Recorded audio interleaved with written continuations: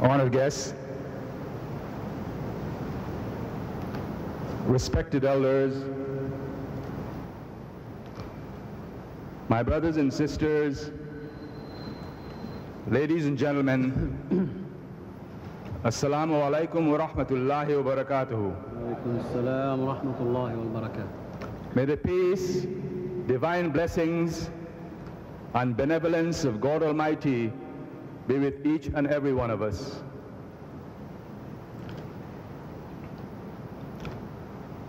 I wish to extend a very cordial welcome to each and every one of you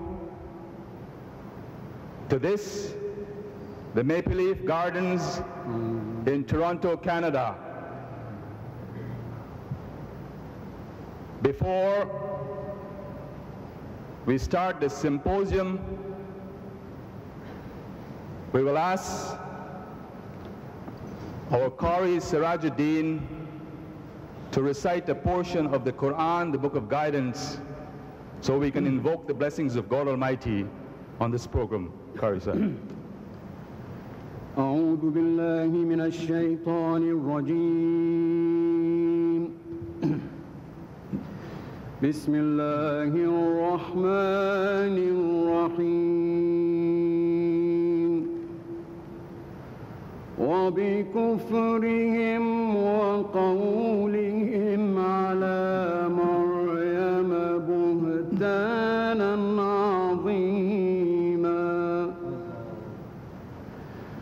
وبكفرهم وقولهم على مريم بهتانا عظيما وبكفرهم وقولهم على مريم بهتانا عظيما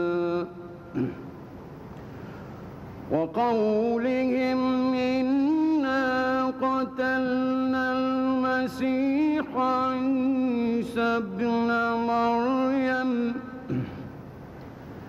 عيسى ابن مريم رسول الله وما قتلوه وما صلبوه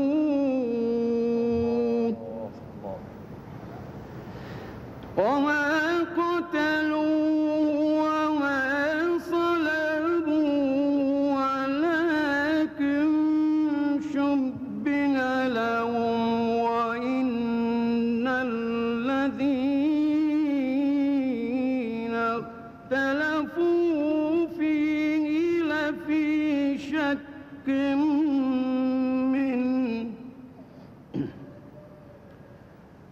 ما لهم به من علم إلا اتباع الظن وما قتلوه يقينا بل رفعه الله إليه وكان الله عزيزا حكيما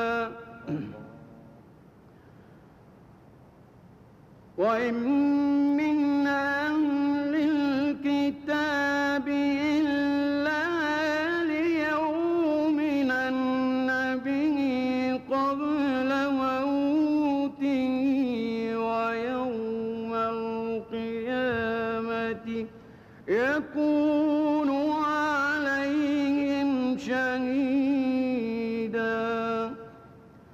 صدق الله العظيم.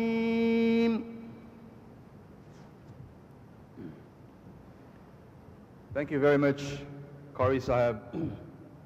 Ladies and gentlemen, would you join with me in welcoming the Consul General of South Africa, Mr. Patrick Evans.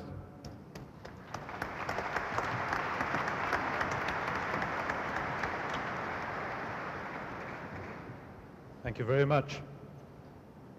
Good evening, everyone. I'm very honored to be with you here this evening, to be able to share this very special occasion with you.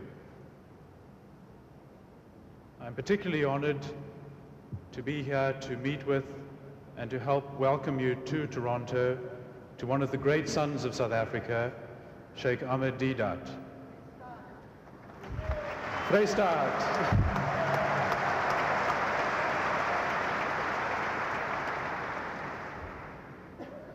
You will all have heard that we have recently found peace in South Africa, peace amongst all of our people.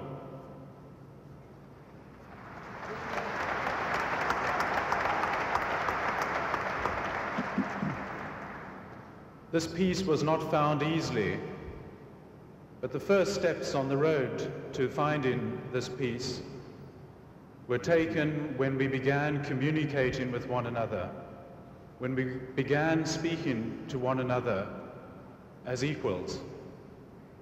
In speaking to one another, and I'm talking here about as amongst people who are as different from one another as it is possible for people in the world to be different from one another.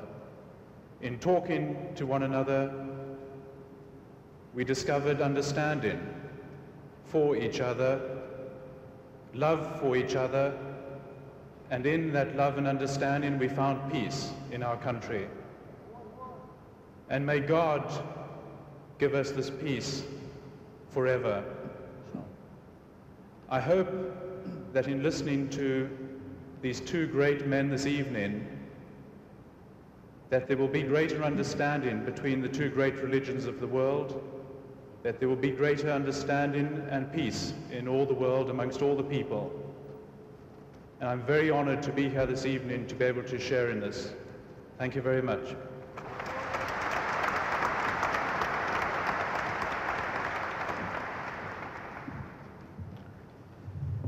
Thank you, Mr. Evans. Ladies and gentlemen, my name is Usman Khan, and I will be your moderator for this evening. As such, my task is to ensure the fair and proper conduct of these proceedings. And being a Muslim, this enhances my position of impartiality.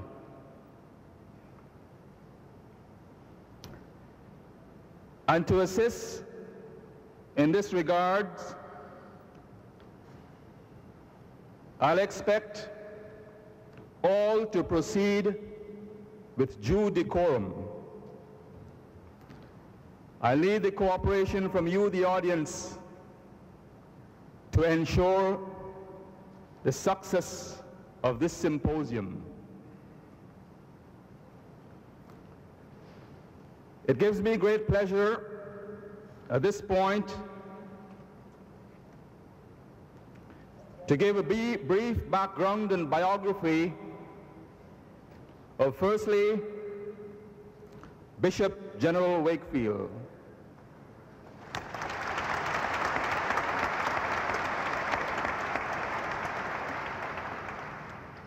Born Bishop General Wesley H. Wakefield, an evangelist who hails from British Columbia. He was instrumental in reorganizing the Home Mission, which in 1946 became the Bible Holiness Movement. This movement adheres to the common evangelical faith in the Bible, the deity and the atonement of Christ. It stresses a personal experience of the salvation for the repentant sinner. Membership involves a life of Christian love and evangelistic and social activism. Members are required to totally abstain from liquor and tobacco. divorce and remarriage are forbidden.